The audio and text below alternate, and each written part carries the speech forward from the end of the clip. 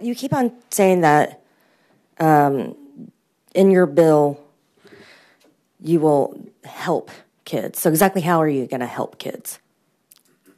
What the help? With therapy.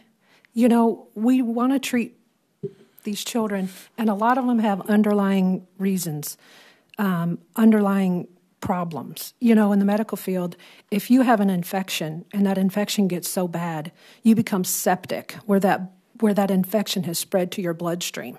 And so doctors don't just start throwing antibiotics or medicine at you.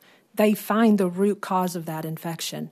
And so the root cause of a lot of this gender dysphoria is abuse, sexual abuse, depression, anxiety, different things like autism or obsessive-compulsive disorders, social contagions. There's all kinds of root causes that we need better therapy to get to the basis of. I will always agree on therapy because I believe that therapy is needed for everybody.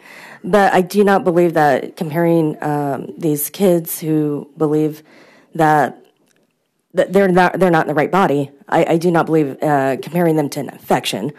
And I do not think that they have a whole bunch of the underlying diseases that you've just said. I investigated child abuse and neglect for a really long time. I'm a licensed master social worker. Like, this is my background. So I'm telling you that trauma is not indicative of having a different gender identity. Like that's not interchangeable. That is not something, there's not direct correlation there.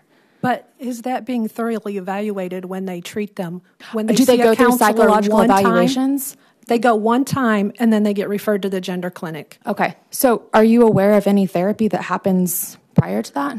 Do you not think that parents I've heard stories right here in Missouri where they're not. They go to a counselor with confusion, and they're automatically referred to a gender clinic. Are you in those therapy sessions?